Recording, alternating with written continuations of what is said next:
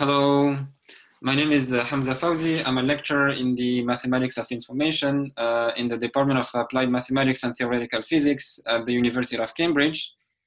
And today I would like to talk to you about geometry in high dimensions and how geometry in high dimensions can be used in the mathematics of information. Okay. So in our everyday life, we deal with information. Okay, so whenever you browse the web, you see images. Okay, so this is a form of information that you have access to. You see text, you see video, you see audio. This is all different types of information, and mathematics of information has to do with different questions, like how do we efficiently store and compress this information? How do we efficiently transmit this information? Okay. How do we classify this information? So think, for example, of Google image search.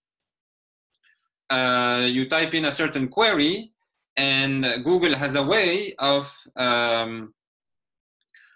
displaying for you all the images that correspond to your query. Okay, so Google has a certain way to classify, to be able to say whether a certain image is the image of a cat, of a dog, of a plane, of a car, and so on and so forth.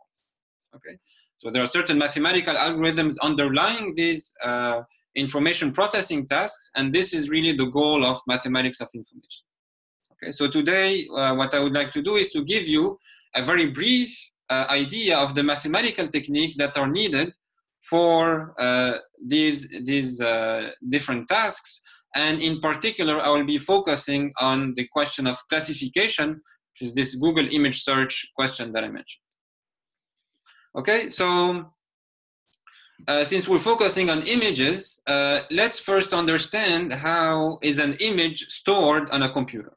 Okay, how do we really store, how do we store an image? So an image is very simply stored just as a sequence of numbers. Okay, so let's think about the image that you see in this slide. Okay, this is a grayscale image, a black and white image. So an image consists of a certain number of pixels.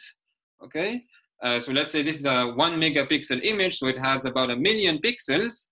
Okay, and each pixel has a certain grayscale value that is between 0 and let's say 255. So 0 is for black, 255 is for white, and values in between correspond to a certain grayscale level. Okay, so this image is very simply represented on a computer as a sequence of numbers giving you the grayscale value of each pixel. Okay, so this is really how an image is stored on a computer at a very basic level. Okay, so note that this representation is, you can say, extremely dry. There is no meaning whatsoever, just a sequence of numbers.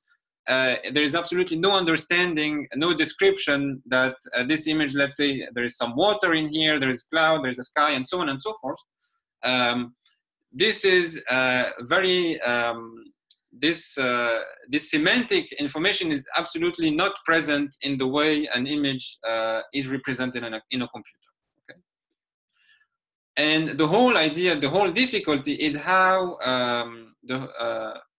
do we actually translate, or how do we extract semantic information from this mathematical representation, and how do we know what this image really contains in such a way that we are able to answer the query of a user who is searching for specific images. Okay, so this is how an image is represented on a computer. So in order to do the classification task I mentioned, in order to be able to process this information, it will be very useful and very fruitful to have a mathematical, to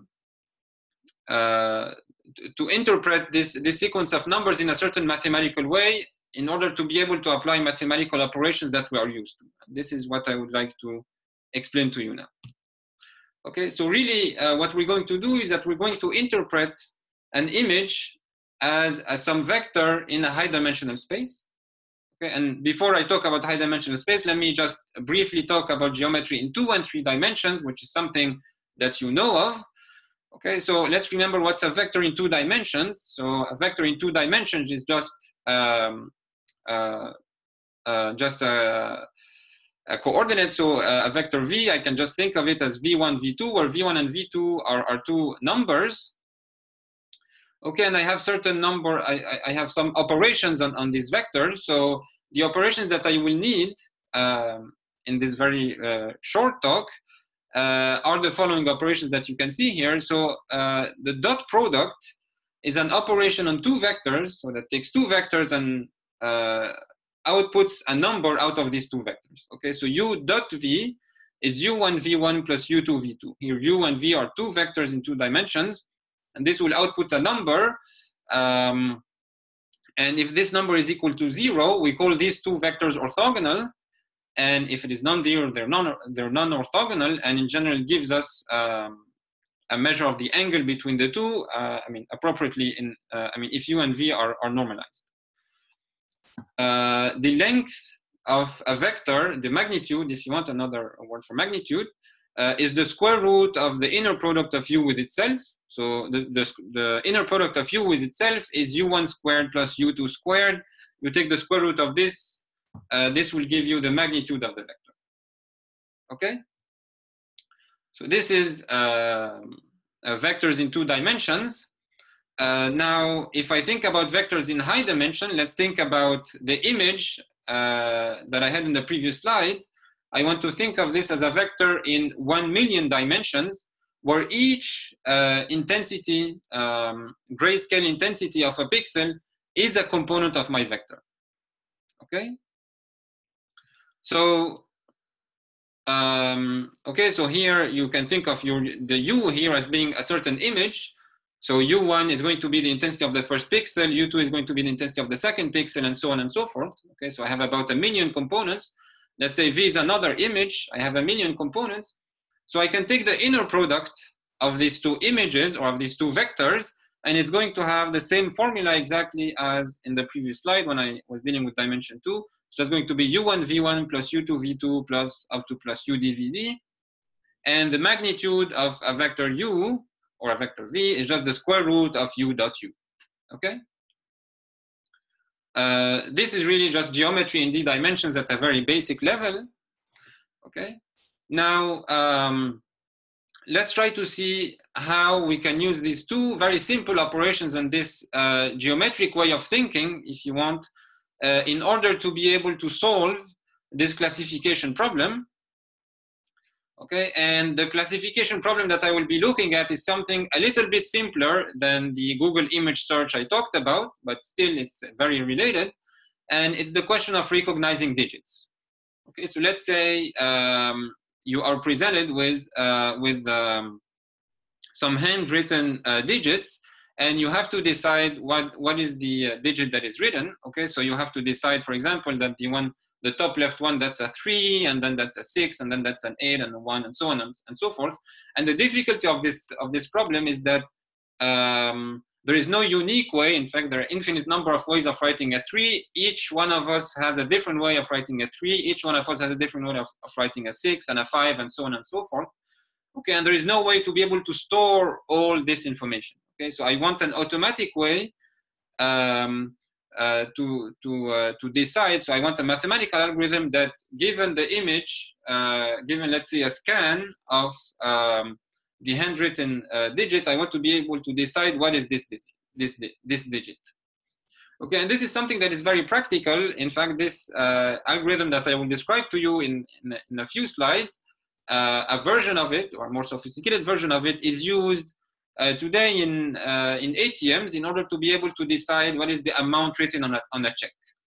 Okay, whenever you want to cash a check, there is an algorithm that will automatically read what is the amount of the check. Okay, so so this is really our task: is to classify digits. And again, I'm going to just even simplify slightly further. Instead of deciding digits from 1 to 10, I'm just going to consider the question of deciding whether a digit is the image of a 1 or the image of a 5. Okay, here really numbers 1 and 5 I chose arbitrarily. It could have been 2 and 3 or 1 and 9, whatever. I mean, I just chose 1 and 5 arbitrarily. So now let's talk a bit about the details of the problem. So I'm going to assume that each image that you give me, so the image of a digit, is an image that is 28 by 28, so that's 784 pixels. Okay, so I'm going to, each image is going to be a vector living in a space of dimension 784.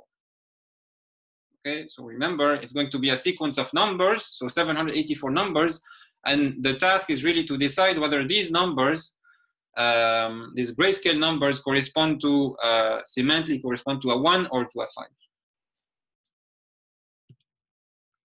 Okay, so let's now go back to geometry. Let's adopt a geometric point of view. So let us, let's assume that the screen that you see here is this 784 dimensional space. Okay, of course, I cannot draw such a space, but let's just imagine that this is the space that you have. And so each point in this space corresponds to a 28 by 28 pixel image. And in this here, what I've done is that I've just put schematically some images of ones and some images of fives. Okay.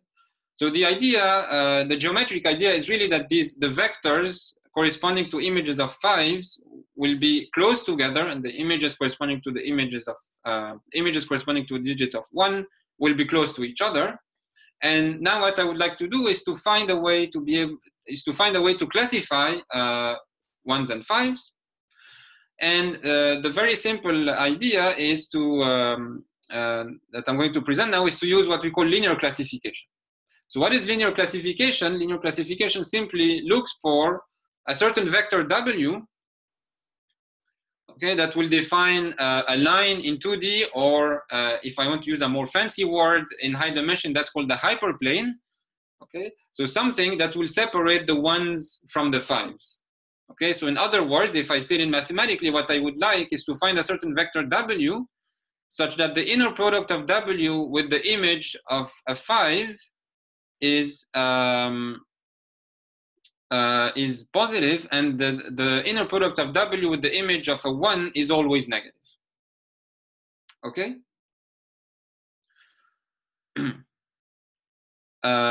So this is really the goal. So and so now if I can find such a W, then I can, now you give me a new image, and what I'm going to do is I'm going to compute the inner product of W with this new image. And if what I get is something that is positive, I'm going to declare that the image that you give me is the image of a 5. And if the inner product is negative, I'm going to say that the image that you gave me is the image of a 1. Okay, it's as simple as that. So now, obviously, the whole question is, how do I construct such a W? Okay, how do I construct such a W? It's really not an easy task to do this, and this is not something that a human can do. So if I were to tell you, please write down a vector W of dimension 784. Such that the inner product with all 5s is positive, the inner product of all 1s is negative. This is something that no one can do. I think so. At least I cannot do. So what we're going to do is that we're going to ask the computer to do it for us, and we're going to adopt what we call a data-driven approach. So we're going to collect images of 5s from a certain number of people, like the one I showed you here, and the ones that you can see on the screen. And I'm going to collect a certain number of 1s, and I'm going to ask the computer to search for a vector W whose inner product is positive with these samples of 5s that I collected and with these samples of 1s that I collected. Okay, and then we're going to formulate what we call an optimization problem, a formal mathematical optimization problem. So so really, the variable here, we're looking for a certain W, such that the inner product with the xi's, so xi's are the images of 5 that I have collected. I want this to be greater than 1. So let's forget about the ti's for a second now. Assume the ti's are just equal to 0. I want the inner product of W with the xi's is bigger than 1. And whenever xi is the image of a 5, and I want the inner product of W with the xi's is less than -1 whenever the xi is the image of a 1. Okay, so what are the TIs? I'm just going to briefly explain. So the reason we have the TIs is that we cannot assume that such a W will always exist. In fact, very likely it will not exist. I cannot find a W such that will have positive inner product with the images of fives and negative inner product with the images of ones. So I need to allow for some slack or for some misclassification, and this is exactly what the TIs are doing. And so I'm putting some slack here, but I'm also at the same time imposing that I would like the slack to be as small as possible. Okay. So in other words, we have formulated the learning problem. So the classification problem here as an optimization problem. It's really a mathematical optimization problem. I have a certain formula that I want to minimize. I have a certain function that I want to minimize subject to some constraints. Okay, and so now enter the area of mathematical optimization, which is really actually my area of research. The question is, how do I take this very concrete mathematical problem, and how to actually output, how to compute the vector W and the slacks Ti that will that solve this optimization problem. So how that minimize this cost function subject to these constraints. So I do not have time to enter into the details of how this is actually done, but we do have efficient algorithms. I mean, for this specific problem, there is actually efficient algorithms to compute the optimal W very fast. In fact, for a very large number of images in very high dimensions. Okay. I will not tell you exactly how this is done, but actually when preparing this lecture, I have ran this algorithm on a specific data set. So I will tell you the results. So what I have done is that I have collected 4,000 images. So okay, I did not go and collect them myself and ask 4,000 people. There are certain data sets online that I can download for this problem. So I took 2,000 images of ones and 2,000 images of fives. Okay, so that's a total of 4,000 images. I have written this optimization problem. I used a certain algorithm to solve it. And okay, this gave me a certain vector W and the slacks Ti, but the slacks Ti, I don't really care about them now. So I just take the vector W, and what I do is I evaluate my vector W on what we call on a test set. Okay, so I take 4,000 now unseen images, or you can take even more unseen images, and so these are unseen images, but I know what their correct class is, whether it's a 1 or a 5. I compute the inner product with W, I look at the sign, and if it's correctly classified, I say that's good, and if it's not correctly classified, I say it's bad. And then it turns out that this vector W that I computed by solving this optimization problem correctly classifies 3,864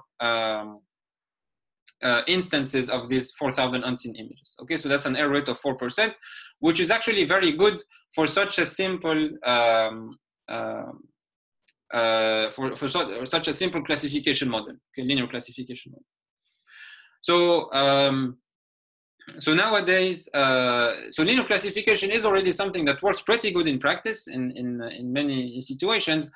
For problems that are more sophisticated, let's say I don't work with 28 by 28 images, but I work with much larger images and so on, one needs much more sophisticated models, and that are based on nonlinear decision boundaries, meaning that the boundary that will separate the ones from the fives is not a line anymore, but is going to have some curvature. Okay. And this is typically based on some nonlinear functions, and nowadays neural networks are an extremely popular choice.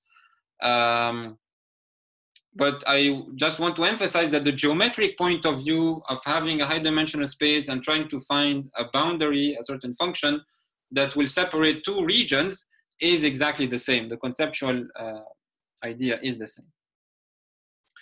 Okay, so now you essentially understand how the main ideas underlying things like Google image search and so on.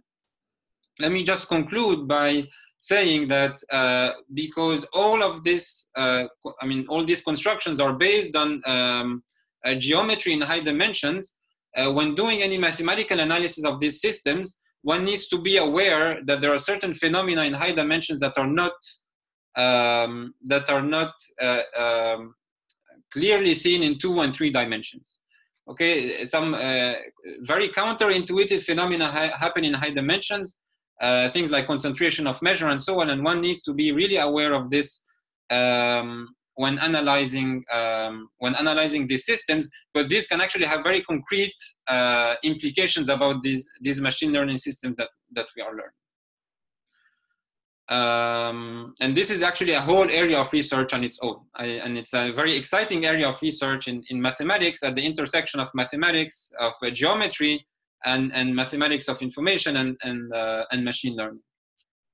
Okay, so this concludes my talk. Thank you for listening. I hope this was a useful talk, and yeah, thank you.